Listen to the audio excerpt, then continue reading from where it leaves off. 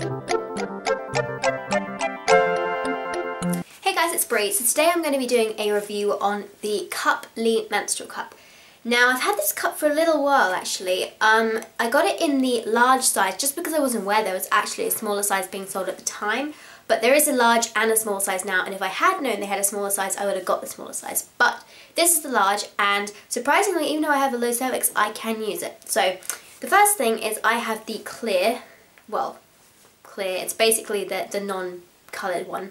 It's not really see-through, it's kind of opaque. And it's a really soft menstrual cup. I only use this menstrual cup overnight when my muscles are relaxed, just because my muscles would crunch it like that and it would leak if I wore it in the day. Also, it's got quite a high capacity. As I said, it's the larger version, so it's good for an overnight cup as it will hold more than my other conventional menstrual cups. This one has some pretty good grip rings. They're quite, low on the cup. They don't come up very high, but they are pretty good, pretty pronounced. As I said, it's really soft, so it's kind of hard to get the sound to play, but they do have them on it. Very subtle rim. I need to put my hand up for this one. Very subtle rim. They have 4 suction release holes, and I've cut the stem completely off. It wasn't a very long stem, but it did have some grips on there as well, I'm pretty sure.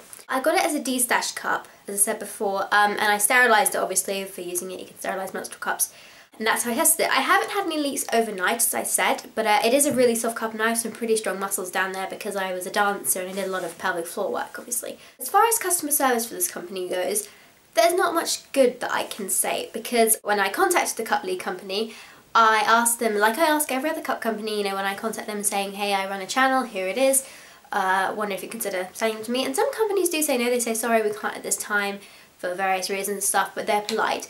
Cuplee came back to me and I quote said to me, I'm sorry we don't do this at this time, haha, lame, go somewhere else. I'm beginning to wonder if perhaps their 9-year-old got hold of the emails and decided to reply to me, because that is just immature and very bad customer service, quite frankly. I have no idea what would happen if you had an issue with this cup, whether they would even listen to you or something. But yeah, so that's my experience so far with the actual Cuplee company themselves, and that's why I got a de-stash version, because there's no way I'm paying the full amount for that cup. But I was curious to see what it was like and how it was soft and stuff, obviously, because I do reviews, and here's a review of this cup. Silicone itself feels okay-ish, not the nicest, not the worst I felt. It's pretty good silicone. I boiled this cup, so it's got kind of that, residue on the outside that it sometimes gets, the silicone cups get when you boil them. I do have issues getting this cup to pop open just because it is so soft, but I can, because I'm quite good at it now. I usually pull it up, put it back, and I put it in with the 7-fold that I always use. The other thing I've heard about the Cuplee menstrual cup that I personally can't comment on because I haven't done this, is this cup is also referred to as the sex cup. Now, like I said, I haven't actually had sex because I'm a virgin and I haven't got a boyfriend or anything.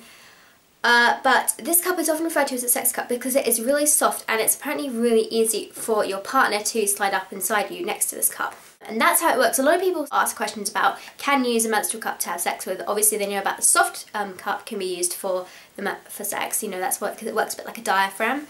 But most menstrual cup companies and most menstrual cup people will say no. However, I would have said that until several months ago when people started flooding me with these messages saying, no, actually you can, and obviously explaining it to me because I have no idea how you do it. But basically, from what I've been told, the way this works is that you insert your menstrual cup just before, you know, you're going to have sex, like you would with a diaphragm sling.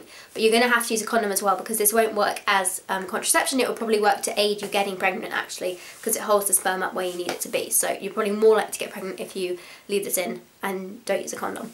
So basically, you insert your menstrual cup like you would normally do, and then the idea is that if it's pretty empty before you put it in, you can get your partner to very slowly insert it next to it, and then he can move up and down. Because this cup is so soft and it has barely any ridges on it, it doesn't irritate him at all. Some people say they've had leak issues, but others say that, you know, if you have a slightly stronger menstrual cup, this one seems to work okay. Even though it's quite soft, it actually will stay open, you don't have to fiddle around or anything, but it can help keep period sex a little bit cleaner. So I guess if that's something you're interested in, you could perhaps try this cup. As I said, I can't personally tell you if that works or not.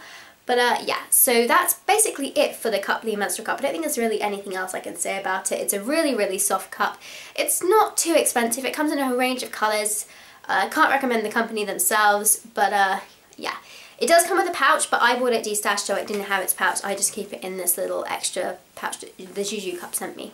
So thanks for watching, guys. Please subscribe, like me on Facebook and Instagram, and I will talk to you later. Bye-bye.